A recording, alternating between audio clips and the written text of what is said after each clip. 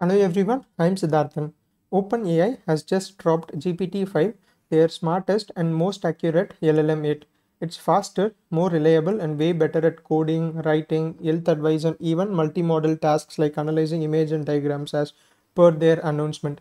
It also uses an unified system that basically kind of gives you quick responses for simple stuff and deep reasoning for complex problem. And they also claim that it's 55 percentage like fewer factual errors are made by GPT-5 when compared to GPT-4o, and now you can access it directly through the OpenAI API. So in this video I'll show you exactly how to connect to GPT-5 API in Python and start building with it. So let's get started. So later you can also go through this announcement page that they have about like the more details and like all the benchmarks that they have given.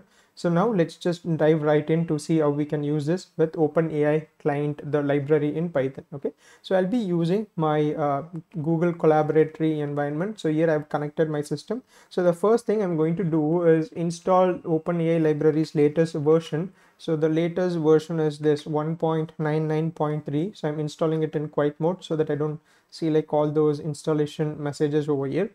So this shouldn't take longer. Okay, so the next part is we need to get the API key, the OpenAI API key.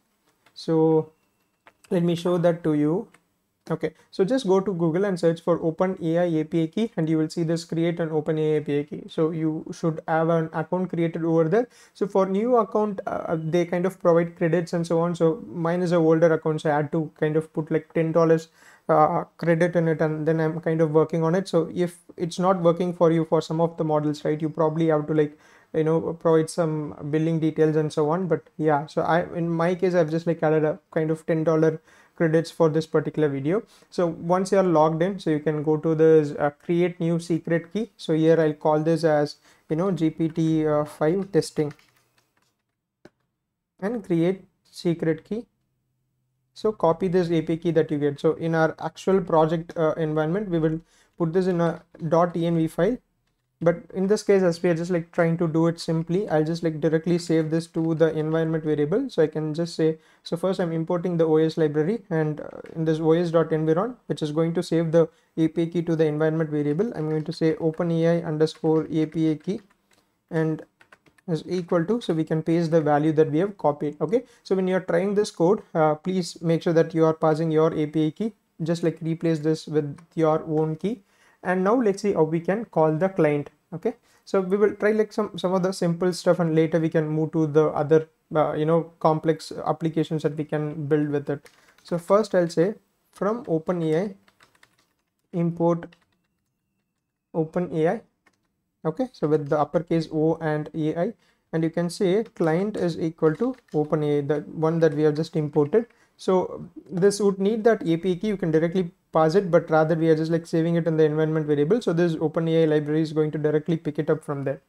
And then we can say response is equal to client dot responses dot create. And within that, first you need to pass the model similar to how you would pass like the other models like the GPT 4.1s, the 3.5 turbos and so on. So here you can say GPT-5, and also other interesting thing is, right, so GPT-5 comes in like three versions. So one is like the normal version, the other things that we have are like the nanos, and I think the other one is like mini. Let me show you. So if you go to this for developers, right? So yeah, so we have GPT-5, GPT-5 mini, and GPT-5 nano. And again, you can see the price difference. We have for input, we have like 1.25, output is like $10 per 1 million token. And GPT mini is like much lesser than that. So it's like a faster, cheaper version of GPT-5 for well-defined tasks. So it's like $0.25, and this is $2 per 1 million token, and the fastest like and the most cheapest version probably like yeah, of course the performance is going to be a bit low, but yeah, these are the three versions that they are providing. So we can just try all these things by just like updating this model parameter over here. And then in this input you can just like pass like which is like the question that you're asking the model. So this is the one that they given in the documentation, so I'll just like for simplicity's sake I'll go with that. So it is this particular question. So input is how much gold would it take to code the Statue of Liberty in a 1 millimeter layer. So basically this is kind of like a reasoning question it has to answer. And again, you can just like give details like how you want this response to be. So I can say, reasoning. Yes, this is kind of like an optional parameter. You don't have to give it all the time, but yeah. So this one is like, let's say we have this, reasoning effort. It's a dictionary format, so I can say minimal. That means like that it's not going to spend so much time on like, working on this as a reasoning problem. So that's like one option. So you can also control it with like low, medium, high, and so on. Minimal is going to be like the reasoning effort is going to be very minimal. So this is how you can call this client. So client.responses.create. So this is the first thing that we are trying. And then you can just like, if you want to print this entire response with like all the metadata that comes with it, you can just say print response, but it's going to be like too much. The amount of text that it's going to throw is going to be too much. If you want the actual response, you can just say print response.output. It's kind of like a complex data structure, so this is how we can access it. So content, I'll see if we could access this in a more simpler way, and if possible I'll just put it on the comment. But again, if you just want the response, you can just use this print response.output 1.content.text. so this is where the output is going to be. So run this. Okay, so this is the first case. Let it run. In the meantime, we can also try it with GPT-5 mini. So along with this effort, right, of reasoning effort of minimal, we also have like other kind of variations that we can try. So one such thing is like text, how much text you want, so that maybe I'll just show it to you directly. So here I can say verbosity is equal to low. Let's come back to this. Let's go to the first one. Okay, so this is a short answer that we got. So short answer about 20 to 30 metric tons of coal. So here is the estimate and so on. So it has like did the calculations and it kind of came up with this particular answer. So this is how you can just like call this model and run it, right? So this is one way. So similar question we will ask for the other models, and my feel is like it's like all the models can give like different answers because of the temperature value, and again how each of these models work and so on. So we cannot expect like the same exact value for the questions like this. Okay, so that's one point. So the next one is like verbose. So it's kind of reduces the amount of verbose or the text it's going to get. It would make your models give the response faster, as it doesn't have to type like long text, produce long text. So it's going to be faster. If you want to see this entire response, right, you can say print response. So or it's just like coming in one single line. So you can just say just response. So you will see like the amount of data it kind of gives. So if you want to see this in a structured way, just do response.toDict. So this would just like display this, convert it into a dictionary and display this, but it is not saved. If you want to save this somewhere and process it, you can just like create another variable and say, let's say output is equal to response.toDict, but I just want to see this in a dictionary view. So I can just say response.toDict.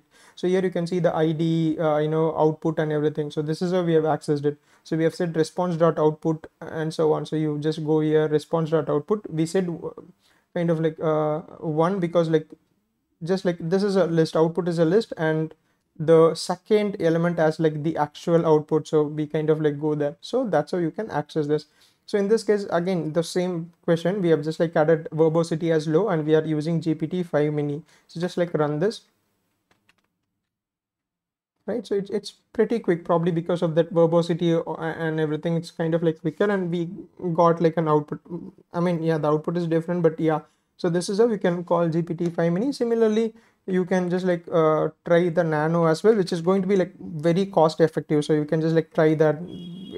Of course, like the cost of GPT-5 is like, it seems to be high, so you can just like try nano for some of the cases. But yeah, if you're using agents and other complex systems, you probably have to switch to the larger model, as it would perform way better. So that's something that we need to call. So if the agent has to do like a simpler task, we can stick with GPT-5 nano. If it's kind of like a complex task, then we can go with GPT-5 and so on. So this is for nano. You can just like try this with different questions and see like how it's working.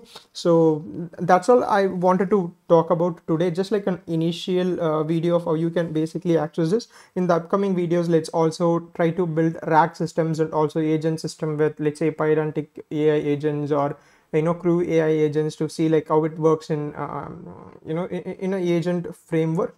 And also they claim that it's kind of really good in terms of like tool callings and agent tasks. So let's also like try this out, and yeah, maybe if possible we can also discuss about the benchmarks and everything. Okay, just try this initially. We'll kind of work on more advanced stuff as we move along. So thanks for watching. I'll see you in the next upload. Bye.